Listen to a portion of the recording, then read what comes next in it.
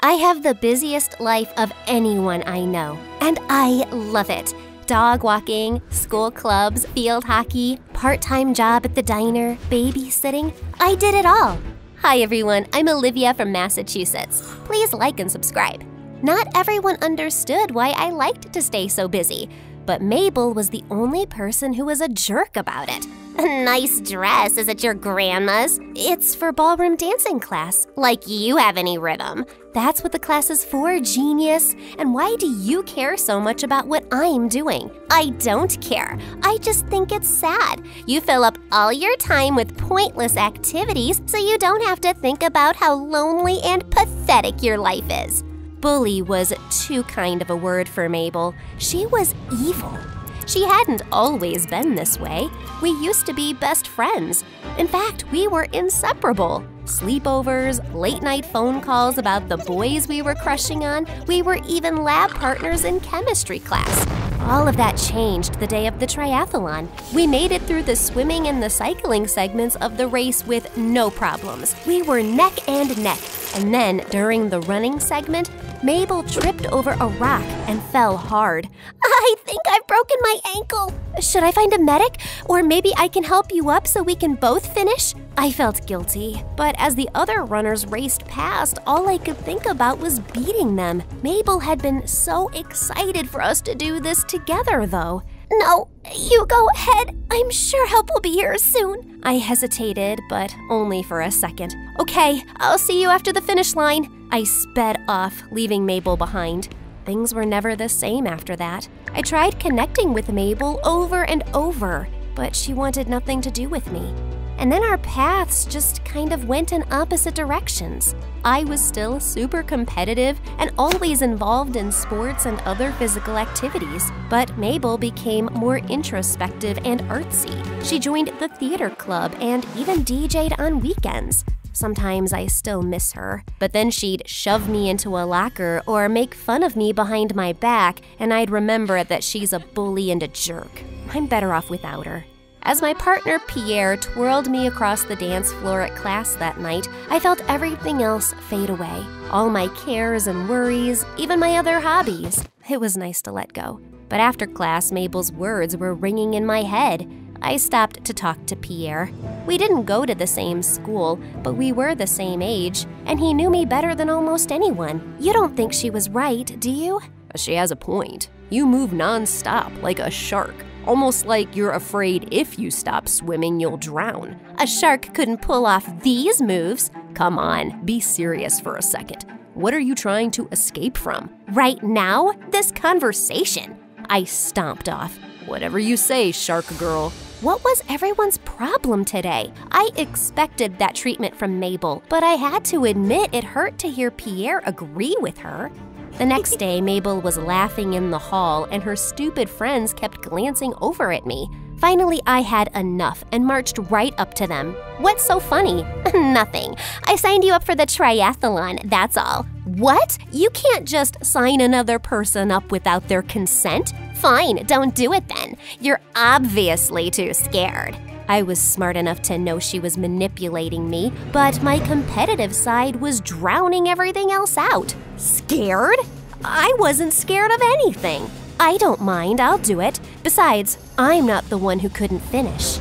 That wiped the smirk right off Mabel's face. I felt satisfied as I strode off down the hall, but then my guilt came rushing back. Whatever, why should I feel guilty? She's the one who put me in this position. I threw myself into training. If I was going to do this, I was going to win. I swam laps in the pool, biked up a mountain to build endurance, and ran everywhere instead of taking the bus. One morning, when I came up for air in the pool, I was surprised to see another person swimming laps. Usually this early, I was the only one here. Wow, she was fast. She pushed herself up on the other side and removed her goggles. It was Mabel. I didn't know what to make of her being there. But then when I went to relax my muscles in the hot tub afterwards and Mabel was there too, I started to get annoyed. Are you following me? This is a public facility. I've never seen you here before. Is torturing me at school not enough for you? Now I can't even train without you hassling me? I'm here to train too. Not everything is some conspiracy against you. Train for what? What do you think? The triathlon. You're doing the triathlon? Why? So I can finish what I started. I had to admit I respected her for that. Maybe we could train together. I don't need your help. She got up and left. Ugh, I don't know why I even offered. She could have at least been polite, but I guess that was too much to ask from Mabel. Well, at least I had the hot tub to myself now. At ballroom class later that night, I was dancing furiously. Usually, I was able to let everything else slip away, but this time I couldn't focus. Hey, this isn't your triathlon. Slow down. It's supposed to be fun. I'm sorry, Pierre. I know I'm not being a very good partner. Are you kidding? You're great. Everyone else here needs a cane. What's on your mind? It's Mabel. She signed up for the same triathlon I'm doing. She has the right to, doesn't she? I'm not saying she can't. I just don't know why now, after all this time. I remember when you guys used to be attached at the hip. I know you still miss her sometimes, even if you won't admit it. Actually, you don't know that, because I don't miss her. I stomped off again. Watch out, shark girl coming through. All throughout training leading up to the triathlon, Mabel was like my shadow. Everywhere I looked, she was doing the same thing. If I was on the treadmill, she increased her speed. If I was in the pool, she swam just a little bit faster. It didn't intimidate me because being fast in controlled conditions was very easy compared to the triathlon, which took place outdoors, and that was where I dominated. We didn't speak again after that conversation in the hot tub, but we were never far from one another. It made me notice how careless Mabel was with her safety. So when she wasn't looking, I tried to help. All the training had me exhausted. My mom must have noticed because she brought some cookies and tea to me in bed one night. I know you don't like quitting, honey, but there's no shame in walking away from something that's no longer making you happy. You don't have anything to prove to anyone. Mom, I can't just walk away. Mabel would never let me live it down. Mabel is your friend. She's not going to judge you for taking care of yourself. She's not my friend. She's my nemesis. We haven't been friends in a long time. I know, sweetie. I guess I just always hoped you two would find your way back into each other's lives. Now eat your cookies before your dad steals them. I didn't have the heart to tell my mom that that was never going to happen. Plus, my mouth was full of chocolate chips. That night, I dreamed I was going for a jog when suddenly the whole world turned into a treadmill. I wanted to get off, but I knew if I stopped running, I'd fall into space and float away. And there was Mabel with her arms crossed, laughing at me. When I woke up, I was jogging in place in my pajamas. The next day, Mabel and I were biking down a gravel road. Not together, but at the same time. Suddenly, Mabel hit a rough patch and flipped over her handlebars. Ooh, ouch. That looked painful. Are you okay? I'm fine. Don't worry about me. It's not like you ever have before. How long are you gonna hold on to that grudge? You're the one who told me to keep going and finish the race. Or do you not remember that part? Forget it. Just leave me alone. I told you I didn't need your help. Mabel, this is so stupid. You're gonna get yourself hurt again. Why not just bail? You're not special, Olivia. I can do whatever you can do. I'm not saying I'm special, you psycho. I'm trying to look out for you. A car pulled up right in front of us. Hey, you two, maybe you could move your little powwow onto the sidewalk instead of the middle of the road. Go around! The day before the triathlon, Pierre and I skipped ballroom class so I could let my body rest. We hung out on the steps of the museum, which overlooked the entire city. Can I ask you something? You're just going to leave if you don't like the answer. I won't this time, promise. Do you really think Mabel is right?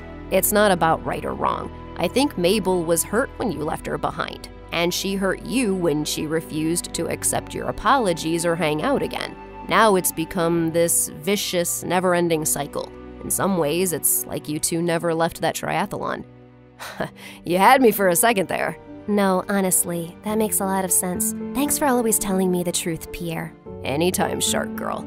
How are you? I feel like we always talk about my problems. Well, things haven't been easy lately, to be honest. My parents argue constantly, and I've been struggling at school. The ballroom lessons are kind of an escape for me. Pierre, I'm so sorry. I had no idea. Dancing is the one thing that helps you feel better, and I've been ruining it by complaining about my stupid problems. You're the reason it's an escape. You could never ruin it. I felt my stomach flutter with the golden light on Pierre's hair. Just the two of us on the steps. It was the first time in forever I felt comfortable just sitting still. I lay my head against his shoulder, and we watched the sun sink behind the skyscrapers. But enough of that sappy stuff. I had a race to win. At the starting line on the shore of the lake, I glanced over at Mabel. She stared straight ahead into the water, nervous but determined. The whistle blew, and we were off. Okay, Olivia, time to live up to your nickname. Go, Shark Girl, go! I swam like I was born in the water, like I was a goddess of the sea. When I reached the shore, I hopped onto my bike without missing a beat. I glanced back. I was winning. All my training was paying off. But the race wasn't over yet. I noticed another rider coming up fast behind me. It was Mabel. Wow, I guess I underestimated her. I started to pedal even faster. As impressive as Mabel was, she was gonna have to settle for second place. I could see the other riders huffing and puffing in the distance behind us. I threw my bike to the side and hit the ground running. It was the final segment of the race, the 10K. Mabel was close behind me. She looked exhausted. I was getting tired too, but I was in great shape from sports and constant exercise. Sorry, Mabel, but you're a DJ, not an athlete. What? While I'd been patting myself on the back, Mabel had caught up to me, and now she was pulling ahead. No, I couldn't let this happen. Not with first place so close. It was time to show Mabel just how fast I was. I took a breath, hurtled forward like a freight train, and then I tripped. I fell on my face in the dirt and hit my shoulder on a rock. Ow, ow, ow! Well, so much for winning. I started to cry. Then a hand appeared in front of me to help me up. Why are you stopping? Mabel, you can win this. Go, you earned it. I know you were looking out for me during our training. I told you not to help me, but I'm glad you did. I was speechless. Come on, this time both of us finish or neither of us do. I couldn't believe that after leaving her behind all that time ago and how messed up things had become between us ever since, Mabel was willing to lose the race just to help me. She supported me and we hobbled onward together. The other runners started to pass us. At the finish line, Mabel and I practically collapsed. We chugged water and caught our breath. We may not have won, but we finished, and we did it together. Mabel, I'm so sorry. I never should have put the race before our friendship. I'm sorry for all the time we lost because of my stupid, selfish, competitive streak. If I could go back, I'd do it differently. I'm sorry, too, for bullying you and for being stubborn and taking so long to forgive you. Does that mean you forgive me now? Mabel didn't answer. She just wrapped her arms around me in a bear hug. From that moment on, Mabel and I were best friends again. I went to all her DJ gigs, and she was always there to support me at my races, from the sidelines. We had our different interests, and that's okay. What mattered is that we were there for each other through the ups and downs. At the next ballroom lesson, Pierre was waiting for me. How's it going, Shark Girl? Before he could finish his question, I kissed him. He was speechless, but I could tell how happy he was when we were dancing. He had the same dreamy smile on his face that I had. I felt lucky to have these special people in my life, and I was never going to take them for granted again.